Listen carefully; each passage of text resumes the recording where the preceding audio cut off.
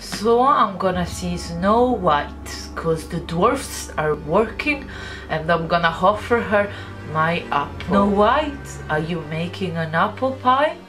You know the dwarfs loves apple pie. I'm gonna give you my apple. Taste it, it's amazing.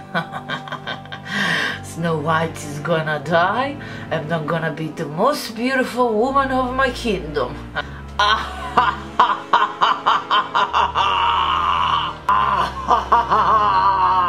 So hi everyone, welcome back to my channel. Today, after the Wicked Witch, which is a beautiful witch, I'm gonna show you how to do this diabolic witch inspired by Snow White 1.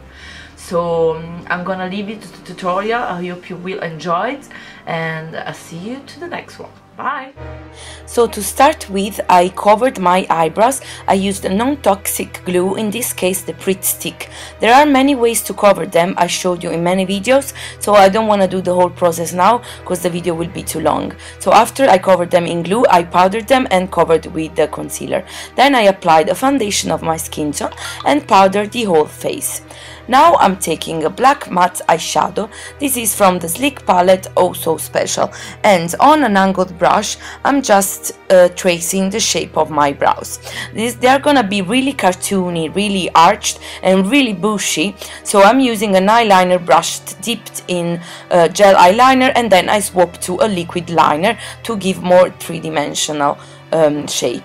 Now with a brown pencil I'm marking all the wrinkles on my face. I'm just creating new ones and all the expression lines, and I'm making my eyes older, wrinkly and droopy. They're gonna look really hooded, so that's why I dropped them on the top, and then underneath I followed the lines of my under eyes and I created a fake bag.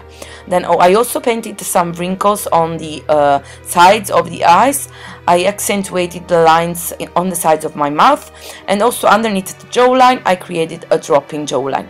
I'm creating crow's feet wrinkles around the eyes, and I also gave the face a slimmer appearance.